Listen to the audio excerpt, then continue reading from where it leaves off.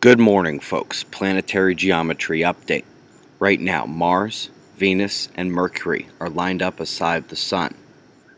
Then, in the coming days, Mercury and Venus will heliocentrically conjoin. Heliocentric is from the Sun's point of view. Each of the inner planets heliocentrically opposes Mars thereafter, with a geocentric conjunction of Mercury and Jupiter, geocentric meaning from the Earth's point of view, all culminating August 10th with Mercury directly behind the Sun from Earth's perspective, a geocentric and heliocentric geometry. Readings for the top Atlantic quake range from 5.5 to 6.6, perhaps some final Jupiter effects. It hit right on the ridge, but on one of the latitudinal aligned faults. The entire ridge was active yesterday, actually. Stormwatch, we're in the East Pacific where all the action is, Genevieve and Hernan, with another formation possible between them. Hernan is already a tropical storm and is drenching Mexico. And while these churn in the East Pacific, we do still have an eye on the development zone off the coast of Africa. We may see formation over the next 4 or 5 days. Let's look to Australia and New Zealand. Right now the strongest low is still between nations. When it runs, it'll come quick, my friends to the east. We also still have a slight convergence crested on the west. How about a weather share out there? Pressure is where we need to look in Europe. We see a couple lows in the south and one just to the north of Ireland and the UK. Each of those has storms associated with it. You can see the cloud water here. And I'd also like to give some perspective to those in the major heat wave up in Sweden, Finland, Estonia.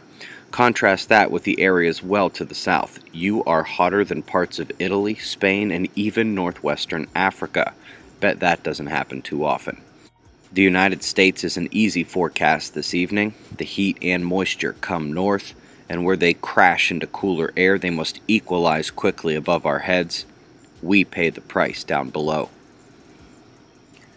Southwestern limb of the Sun, 171 angstroms. Solar tornadoes, they look like sisters. In 304 angstroms, you can really see their interaction just prior to destabilization, release, eruption, and CME heading ahead of Earth's orbital position in a nice little goodbye to Jupiter. That's all our excitement as solar wind is calm, speed and density are relatively normal. The solar flaring is on a slow climb up, popping a little bit better, and it's mostly thanks to that baby group we said to watch between the older groupings, actually maybe trying for a delta in the back. I did say mostly because it does appear that the largest of those little flares came from the limb. We've got a lot of elders coming in, mostly decayed, but they do tend to be rambunctious every few days even as they fade, and we're just barely getting to see the crest of a bigger one just to the north. Still the birthday week for our website.